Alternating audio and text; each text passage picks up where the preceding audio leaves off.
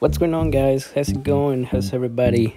Well, I wanted to share with you my new piece, the new piece to my collection.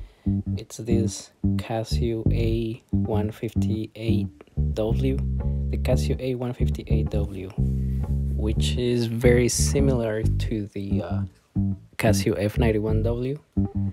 The difference is that this one is on a stainless.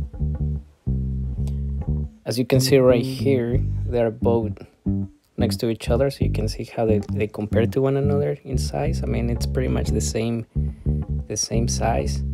They both are very comfortable.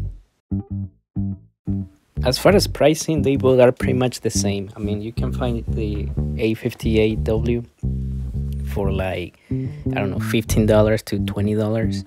And I've seen the F91W for like going for like $9, $10, up to $15, $16 American dollars.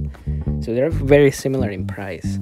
They are very similar in size, in weight. I mean, they're both very comfortable, and I don't think you can go wrong with buying any of these pieces. I mean, I think it's one of those pieces that you should have in your collection.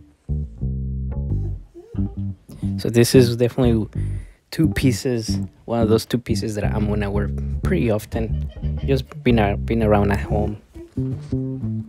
I mean, this piece, it's a classic, it's a retro, very 80s watch.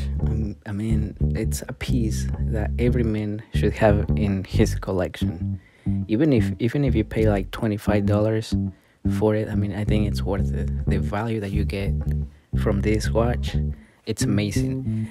My only complaint is the light. The light in the F91W and the light in this 158W, it's pretty much the same thing. It's bad.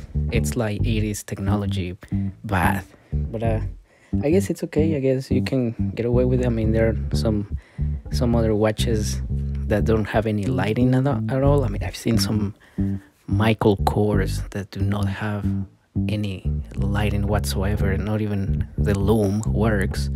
So that's what I'm saying. I mean, the value that you get with this watch is amazing.